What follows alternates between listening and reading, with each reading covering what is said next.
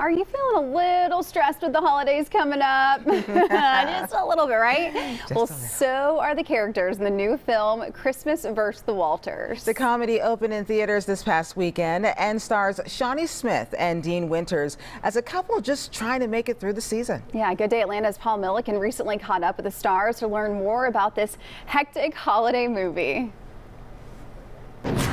You know, I wasn't stressed out about the holidays before I watched the movie. Now I'm super stressed out, and I blame you both for that, so thank you.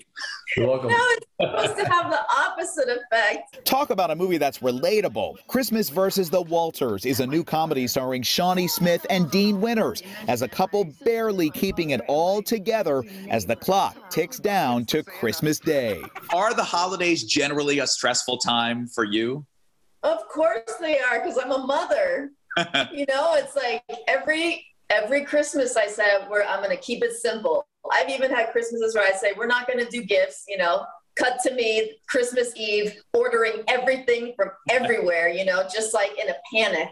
It's like the more you love your family, the more stressful it is because you're trying to control something you have no control over. That goes for the characters in the film, too, who deal with stray dogs, nosy neighbors, and the impending arrival of a new baby. I can't have this baby, not before Christmas. Yeah, sure, I can get into a time machine and push pause. The movie's cast includes Oscar nominee Bruce Dern and Emmy winner Chris Elliott. I love kids.